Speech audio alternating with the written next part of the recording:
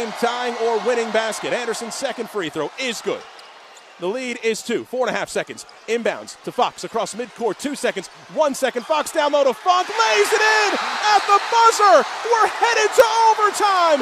Tommy Funk was left all alone underneath, and the freshman from Warrington, Pennsylvania, in most unbelievable fashion, closes a most unbelievable comeback, and we're headed to overtime here at Crystal Arena.